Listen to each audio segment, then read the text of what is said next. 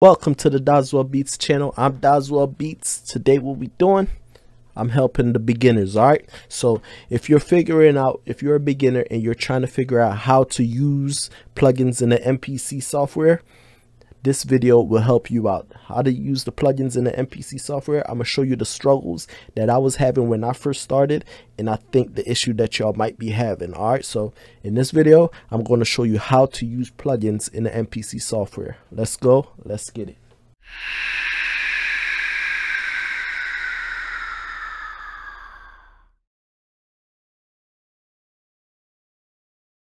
All right, what's going on? Now we inside the MPC software. All right. First off, if you're installing VSTs inside the MPC software, remember the MPC software at this time of making a video doesn't support VST3. There is a workaround where you can use like a host to host the VST3s, but as of right now, to use a VST3 inside the MPC software, it doesn't work unless you're using a host plugin to put the VST3 in, and then you can use it inside the MPC software. But that's not here or there. If you're installing a VST, make sure you're installing VST2 and not VST3. All right, that out the way, let's go. So if you're trying to get to your plugins, this is where they are at, right here. All right, this icon right here, you go right here, and this will bring up your plugins where you can select your plugins. Right here, this is where you select your plugins. So it's under programs. If yours don't look like this, like how mine's look, let's go right here, view, workspace. Yours might be in simple and look like this. Yours might look simple and look like this. But if you don't want yours to look like this, you'll go here to view, workspace, then advance, then you'll get this stuff. All right, now to get the plugins is right here. To switch plugins, if after you already selected like 1, 2, or 3 plugins, you'll switch them here. But to add a plugin, you'll come right here.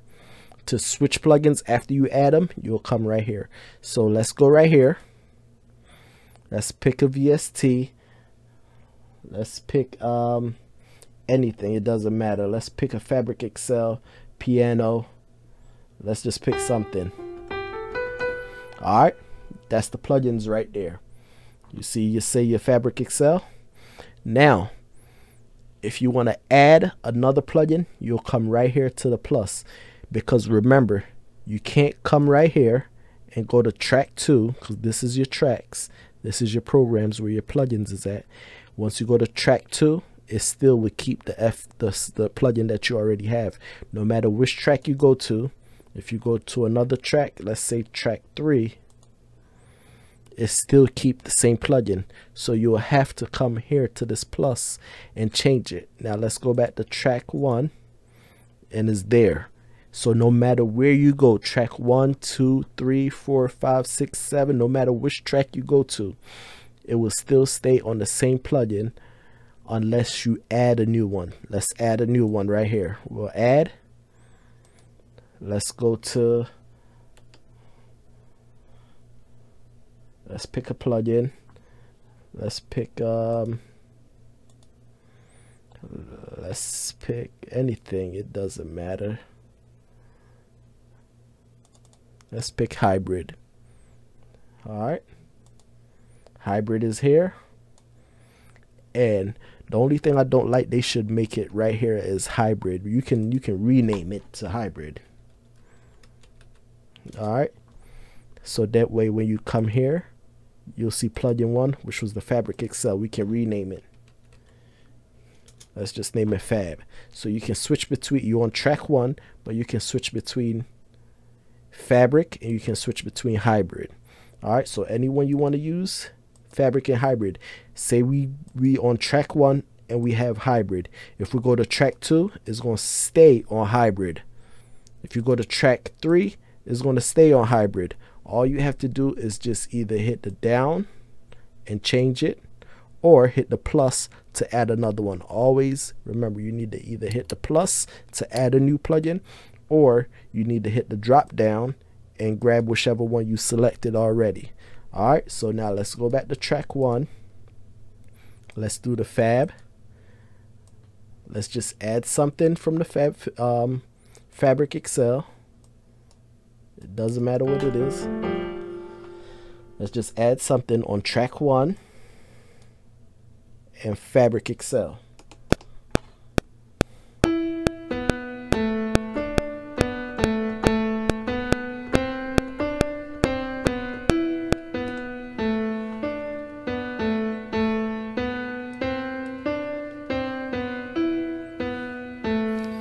Alright, so the sounds or whatever doesn't matter. So we're on Fabric Excel. We had that, right? Now let's say if we go to track 2 now, it's still going to stay on Fabric Excel. So what that mean, you can add another, use the same sound, but add it on a different track, another pattern, but it will still play in the Fabric Excel. Let's listen.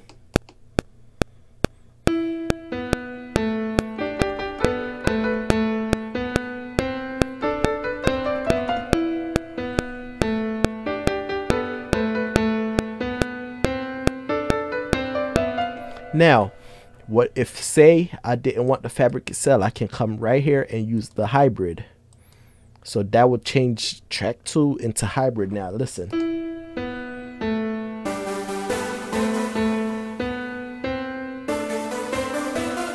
Alright, but say we don't want the hybrid, we wanted the fabric. Leave it on the fabric.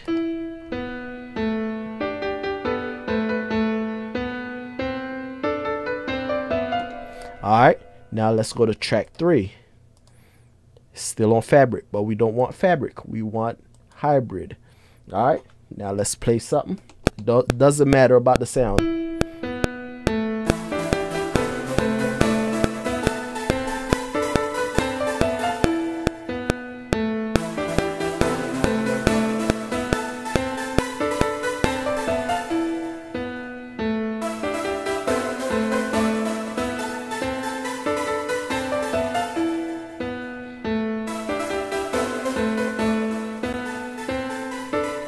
Alright, so you get the gist of it. Anytime you go to a track, you need to either add a VST so you can add another sound.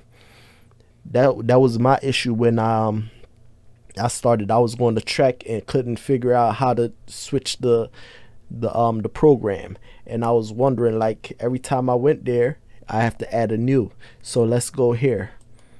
If I go here and we say we want something else on track 4, we have to hit add.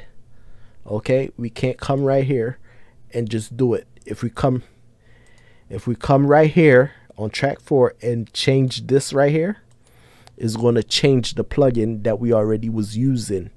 So you had, before you hit the drop down and try to change it, remember to hit that plus to add a new. Once you add plus and it says none, then you go ahead and add a new one. If it doesn't say plus, it's going to change the VST that you was using.